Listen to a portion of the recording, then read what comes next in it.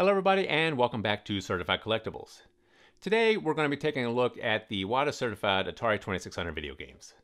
Now on May 1st of this year, Heritage Auction put some of these in their signature auction and they just received record results. So the market for the Atari 2600 has been on fire lately. Because of that, a lot of our clientele have been asking us if this is something they need to be collecting or investing in. So today we're going to take a look at some of those auction results and analyze the market a little bit and see if the Atari 2600 is a worthwhile investment going forward. So to get started, let's take a look at a couple of those auction results so we have a base to start our conversation. Now the first game we're going to look at is Frogger, WATA certified 9.8 A++. Classic video game. Everybody knows this from their childhood. They played the Atari 2600. This one here sold for $5,040. Star Wars, Emperor Strikes Back, another iconic game for the Atari 2600 and the very first licensed Star Wars game ever. This was WATA certified 9.6 A+. This sold for $2,400. Spider-Man, WATA certified 9.8 A++. This is the first game to ever feature a Marvel superhero and the first game to ever feature Spider-Man. This sold in the recent auction for $9,000. Space Invaders, WATA certified 9.4 NS, meaning no seal. It did not have cellophane sealing it. It was just glued shut. This is the early production run. This one sold for $2,880. Mario Brothers, the very first home console game to feature Mario and Luigi, 9.2 A+. This one sold for $9,000. Pac-Man, WATA certified 9.4 NS, released in 1982. The best-selling game for the Atari 2600, selling 7 million copies back in its day. This one sold for $2,640. And finally, Sword Quest Waterworld. Now this is certified by WATA 7.5 A+. This has always been considered a holy grail among the Atari 2600 collectors. This was a mail order exclusive from the Atari Club. It was part 3 of a 4-part series, but part 4 was never made, so this is the last game that was ever made for the series. This is one of the most difficult games to ever find sealed. Rumor has it there are fewer than 10 copies that ever existed sealed. So to find in any condition is rare. So this game sold in the Heritage Auction for $3,840. Now it's important to take a look at the factors that make pop culture collectibles worth investing in. One of the key factors, and probably one of the most important, is popularity and desirability of the item going forward. Now, Spider-Man is much more popular, much more desirable than, let's say, the Sword Quest that we just mentioned in the auction, which is why Spider-Man sells for $9,000 in the same auction that the Sword Quest Waterworld sold for $3,800. Now, of course, the grades are much different, but with only fewer than 10 known to exist for the Waterworld, you would expect that game to sell for much higher than $3,800. Whereas Spider-Man 9.8, you would expect there to be a lot more of these graded over time. It still sold for $9,000. Why is that? Much more popular. Marvel's still pushing this brand. Everybody knows Spider-Man. A lot of people played this game when they were young, whereas the Sword Quest was a mail-order exclusive. Fewer people played that game. So this one everybody's familiar with, very popular. It's going to be more desirable going forward. Another factor, of course, that affects the price and the value in the future is the condition. Now, Spider-Man 9.8, probably one of the highest grades you'll ever see for this game. 9.8, 9.6, 9.4, that's what we consider investment grade quality. So you typically want to stay above that. Unless it is a very, very scarce game, like the Waterworld, where 7.5 might be one of the few that exist sealed. So that might be the highest grade game. Well, we won't know until all the copies are graded. But for investment purposes, 9.4, 9.6, 9.8. Another factor that determines the value going forward is the population in each grade. Now, the Spider-Man 9.8 will probably have a lot more graded than, let's say, one of the earlier games, or E.T., for instance, over here. A lot of these were destroyed because it's such a controversial game, let's say. It's one of the games that was credited with bringing down the video game boom.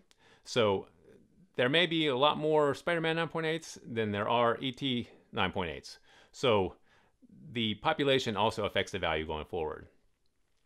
We're going to take a look at the CGC comic book market in comparison to the WATA certified game market because there's a lot of the same players, a lot of the same investors. The grading tiers and the grading structure is similar.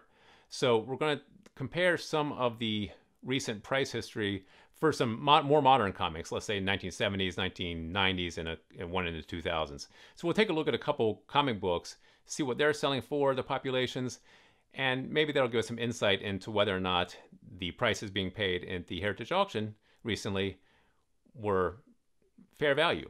Now let's take a look at our first comic book for comparison. Now this is The Incredible Hulk number 181, published by Marvel Comics back in 1974. Everybody knows this book. It's become much more valuable in recent years than it was 10 years ago. It's worth taking a look at. So CGC has graded in 9.8, 134 of these. In 9.6, 347. In 9.4, 578. Amongst all the grades, CGC has graded a total of 13,219 copies of this. Let's take a look at the prices of these realized. In 9.8, this book sells for about $32,000 in auction.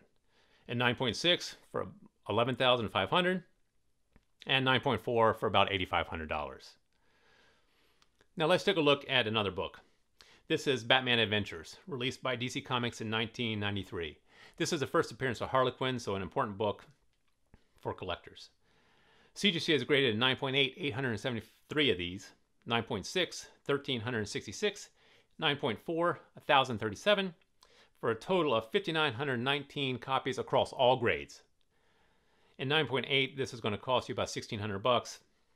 In 9.6, about $650, and 9.4, $475. Should get you a copy.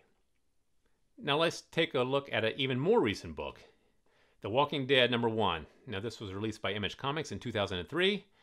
Incredibly popular, very desirable book to own. So let's take a look at how many exist. CGC 9.8, there's 1,064. CGC 9.6, there's 941. And 9.4, there's 588. And there's a total of 3,210 copies across all grades. Now there are 24 of these that exist in 9.9, but since we're looking just at 9.4 to 9.8 as it compares to the WATA certified video games, let's just take a look at those. Now 9.8, this is going to cost you about $1,900, 9.6, $1,200, and 9.4 about $975. All right, so what does all that data mean, and how does it help us determine whether or not the WATA certified Atari 2600 video games are a good investment? Well, let's take a look. The Incredible Hulk 181, there's 134.98, 347.96, 578, and 9.4. And there's 13,000 that have been sent in for certification for CGC. That means only 8% of all those books ever sent in have been in the investment grade quality. Let's take a look at Batman Adventures. In 9.8, there's 873. 9.6, there's 1,366. And in 9.4, there's 1,037. So about 55% of all the books that were sent in came back in investment grade. So I would not say this is a relatively scarce book, but still it's going to cost you about $1,000 to get a good copy for investment. Let's take a look at our last CGC comic. Now The Walking Dead number 1, released in 2003, was an iconic book. A lot of people were hoarding comics during that period of time, so there's a lot in mint grade.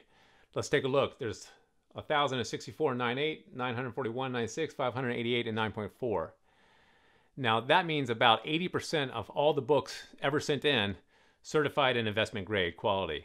And I think about 33% came back at 9.8.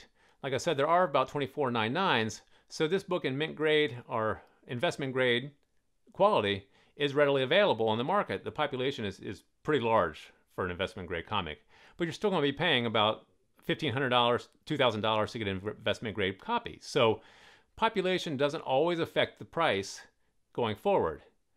Condition affects the price. Popularity affects the price, and desirability. So that relates to the WATA certified video games directly. The more popular the game, the more desirable, the better investment potential going forward.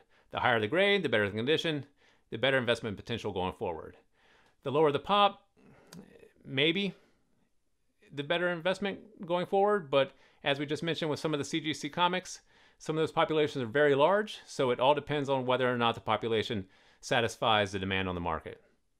So those are hopefully some factors that will help you decide whether or not you want to get into investing in the Atari 2600 WATA certified video game market. Now, if you like this video, you find it helpful, please leave us some comments in the comment section below. Give us a thumbs up, and remember to subscribe to our channel for more videos.